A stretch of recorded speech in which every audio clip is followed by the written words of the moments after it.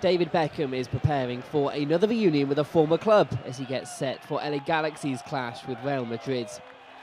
The former England captain was with the Spanish champions between 2003 and 2007 after joining from Manchester United. And playing for Real has left a lasting impression on the 37-year-old.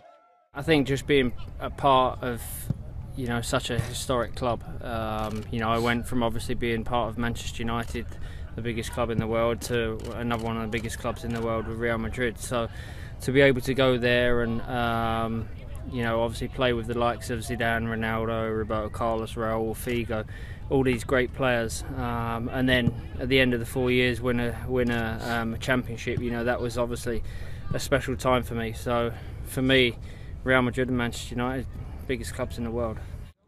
Jose Mourinho and his side are in the USA as part of their pre-season training schedule.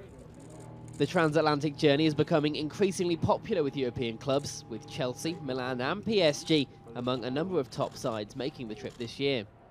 And coming out to America from Europe is a feeling Beckham knows all too well.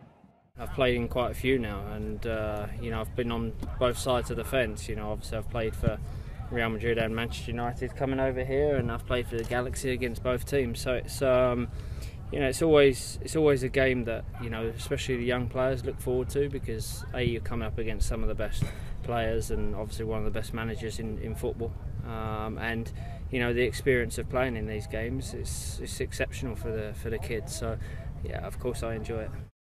Though Beckham may feature against Real, it's unlikely he'll last the full 90 minutes, with the Galaxy and MLS action in Seattle just 3 days later.